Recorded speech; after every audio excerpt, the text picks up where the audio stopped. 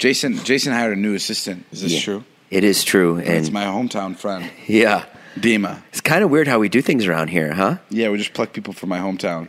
Like, he's here. He's here. He's working for me. Literally, it's Dima, who's been in your videos. Yeah. He's a great guy, and he wanted to come and work here, and I'm just baffled by it. I can't believe he's here. I'm baffled by it, too. I can't believe you gave him a job. Here he is. Dima, say hello. Hello, everyone. Thank you for having me on the podcast. He's been doing great, although today he does do these weird things from time to time, which I know you can relate to, because it's like he's running down stuff today. I'm like, okay, good. Yeah. And then he goes, oh, and by the way, Irma, when she comes to clean, I offered her water the other day. So, like, that's okay to do, right? I fucking hate that about him. I was like, what? Yeah. Get her water. If you order coffee for everyone, order coffee for her. Like, Irma's the best. She's like, treat her like gold. And he's like, yeah, okay. Well, I thought so. I just didn't want you to be mad that I gave her a water. Bro, he fucking does that to me at my house all the time. Isn't that weird? He goes, the other day, he goes, I'm going to go, can I grab a water from your fridge? And right. I go, this was like the first time he asked. So I'm like, that's totally fine. I literally said, take whatever you want, anytime, just take it. Yeah. And then a week later, he's back at my house. He goes, hey, dude, is it cool if I grab a water? And if you guys have been to my house, it's like there's millions of waters in that fridge. Yeah. Like, I won't notice if you take 10. Yeah. And I was like, Dima, it's fine. Go ahead, take the water. Please don't ask again. Yeah. And someone else fills them up. You don't even put them in there. Yeah, so it's totally fine. Grab the waters. And then again, literally the next day he goes, hey, dude, I know you don't like me asking, but can I take a water? And I'm like, Dima, for you to not ask again, I don't care if my fucking fridge is missing. Next time, just take the entire fridge, take the kitchen out of my fucking house, remove the cabinets, steal my fucking stove. Yeah. Just stop asking me about the waters. It's such a funny quality, because when someone's like polite like that, it's usually a good thing. I don't even know if it's polite. Yeah. It's just like, why are you asking me this so many times? Just literally just take it. Yeah, I don't care if he's running a soup kitchen out of my fucking living room at this point. Just don't ask. Just go. And he edited the podcast this week, and I heard how many times did he come in and ask you questions? Yeah, he was editing the podcast. Which he did a good job. He did a good job. Yeah, he edited the last Thank you, podcast. guys. And he'd come to me and he'd be like, are you sure you want this part in the podcast? And I'm like, yes, it's fine. And then he'd go, okay. And then he'd go back to editing, and he'd come back again and he'd go, yo, man, I just re-listened to it. Are you sure? Because I don't know if people should know all this. And I was like, it's fine. That's the point of the podcast. And he'd keep coming back and forth, like asking me questions. I don't know. Dima's fun. What was he like in high school? What was he like in high school? You're the same grade, right? Yeah, we're in the same grade. I didn't really talk to him that much. We didn't talk that much in high school. Oh, you didn't? No. Well, then why the fuck did I hire him? I don't know. I thought that was strange too. I didn't know him that well. Yeah. No, I knew. I thought he was like your bud. No, I got really close to him after high school. Okay. Yeah, me and David. You mean after you left for LA? Yes, because that's when Ilya and him started to hang out more. And then I would come by, and he's like, I'm bringing by Dima. And at first, I was very like, I don't know about Dima. Like, I don't know about this guy. And then we would hang out with him, and I was like, what is wrong with this kid? And, I like people that don't make any sense. So I started to get more excited when he'd bring Dima around. And that's how I got to know Dima. Dima, do you have any stories from us in high school? Actually, yeah, I do remember I was in gym, and oh God, this was when Vine was very popular, and you weren't like that popular, but you were still kind of blowing up. You were like a semi-high school legend.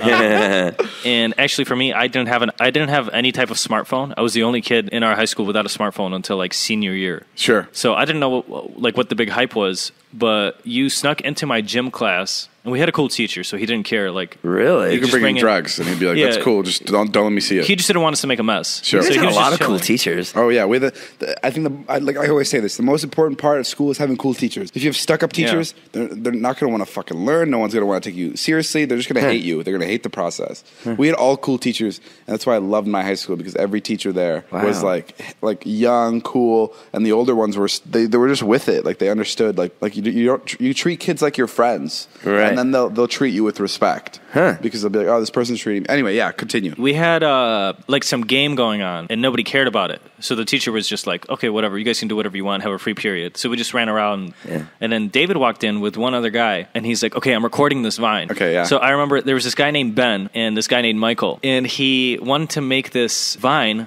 of like a fight going on and there's people around it, and then he brings up the phone and is recording this fight, but instead of like an actual fight, it's rock, paper, scissors. Oh, yeah. Look So like it's a big basically it deal. was like, fight. Yeah, yeah. It's like a classic joke. You've probably seen it millions of times. Sure. And then you pan to them and they're actually just playing rock, paper, scissors. No one's actually fighting. Yeah, okay. Yeah, but I remembered like 3 weeks later, David came up to me and he's like, "Hey, I need 4 ski masks." And I'm like, that would be such a weird question if I didn't know what Vine was and if I didn't know that he was the one doing this. Sure. And then, sure enough, I had ski masks in my house. You did? Yeah, Why'd you have ski masks? Because it's so cold in Chicago? No, yeah, we got them at like Goodwill or something because we didn't have hats at the time. And I told my mom, I want to go get a hat. And I went to Goodwill because, I was poor and I wanted to get a hat. And I got this hat from there. Dima's a next level storyteller, by the way. And they were like normal hats. You and can then I actually saw buy the ski mask. masterclass of storytelling From Dima? From Dima, yeah. How to tell stories. Yeah, it's really great. So it's Steve Martin, Martin Scorsese, and Dima. They teach a class together. They all talk about how to create. Yeah, a Steve Martin perfect handles storyline. like Broadway, and then Martin Scorsese's film, and then Dima's just day-to-day life. yeah. So Dima, what was the point of the first part of the story? That was when Where you were talking I know. about the gym class thing. David said the funniest thing yesterday. We were driving home, and he goes, Jason, you should try to go on a trip with Dima and Jonah and vlog it and see how it goes. Dream team.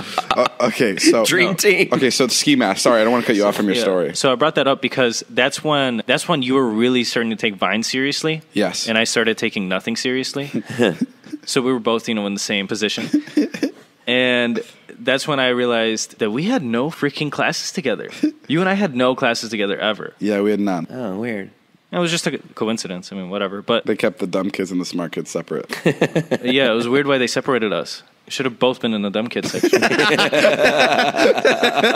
But we did.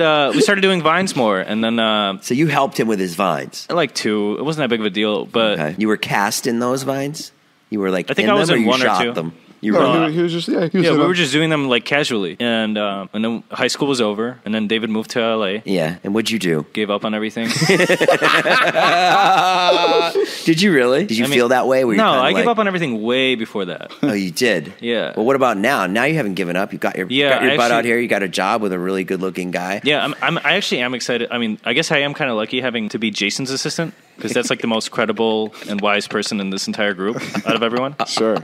And Thank you, Dima. I think the experience that I'm going to be able to get from this is going to be very good. Jason's really helping me out with everything. Dima, too. where do you see yourself in 5 years? Yeah, good Probably question. far away from you. I have a feeling in about a couple months we're going to lose Dima and we're not going to see him for like a couple decades. Oh, really? Yeah, he seems like that type of guy.